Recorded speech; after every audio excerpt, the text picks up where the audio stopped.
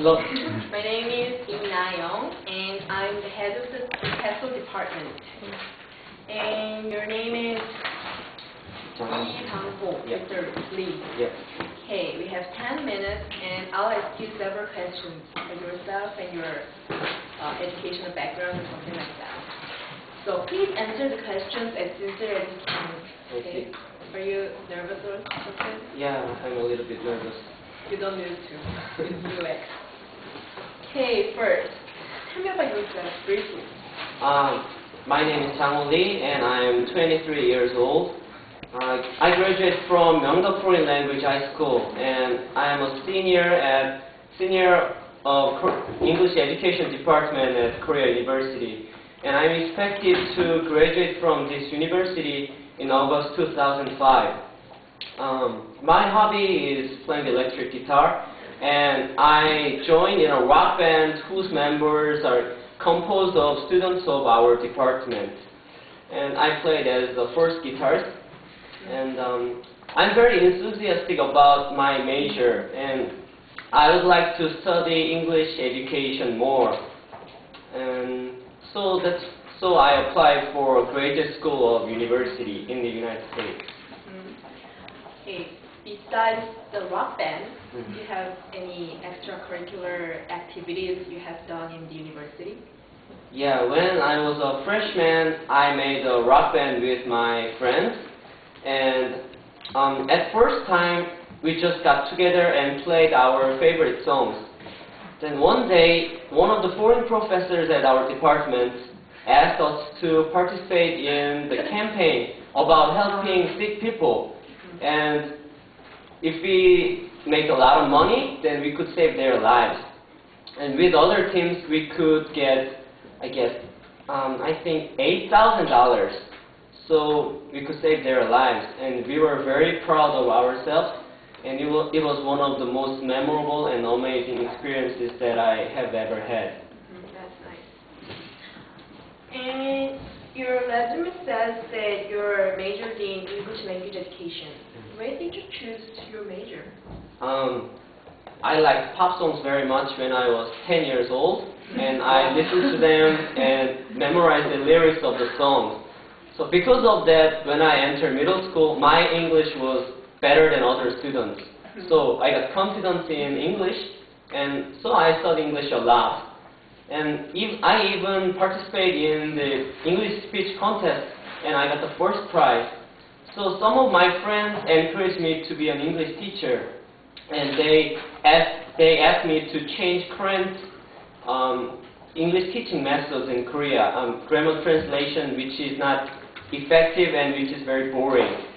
So I decided to be an English teacher, and I chose English Education Department at Korea University, which has the best reputation in that area. Okay. And have you been to the U.S. before? Yes, I have been to United States when I was 12 years old, but I was too young, so there is nothing left in my memory about the United States. I went to Canada twice to improve my English, and I homestayed at my foreign high school teacher's house, and he had worked in Korea for 3 years, and he came back to his hometown, and he has run an English institute for many other country students, and in Calgary, and I joined in his academy and studied English there for 2 months, and I think that experience gave me confidence in speaking English, and I could learn a lot of North American culture with him. Sounds good. And okay, you said you wanted to be an English teacher, right? Then why did you apply for this university? Why did I apply for graduate school? Yeah. That's a tough question. I just thought that studying at undergraduate school was not enough to learn effective English teaching skills. And also, I realized that I have to get a higher degrees if I wanted to change the current ineffective Korean English teaching models. So I decided to further my study and receiving degrees such as master's degree and PhD degree. So that's why I applied for a graduate school. Then why this school? Why our school? Why your school? Because I think the Department of TESOL at your university is one of the best in the United States, and its faculties and facilities are known to be excellent. And I know that it has a time-honored tradition. I heard that it has been more than 50 years since your university opened TESOL department. And for the lastly, the curriculum listed in the bulletins of the university was suitable for me. So that's why. Yeah. Can I ask what your research interest? Research? So what kind of thing I would like to research in? Since I don't receive my bachelor's degree yet, I'm not sure what field I'm going to research in TESOL. But I think CALL, Computer Assisted Language Learning, might be my personal choice if possible. Because I'm very good at computer stuff, and I have a great interest in computer-related learning materials. And these days, computer technologies are developing fastly, and every day there comes interesting and effective computer-related learning materials. For example, Sims is a full 3D online computer game, but it's not just a computer game. People can chat with other countries' people in English, and at the same time they can enjoy it. So students like it.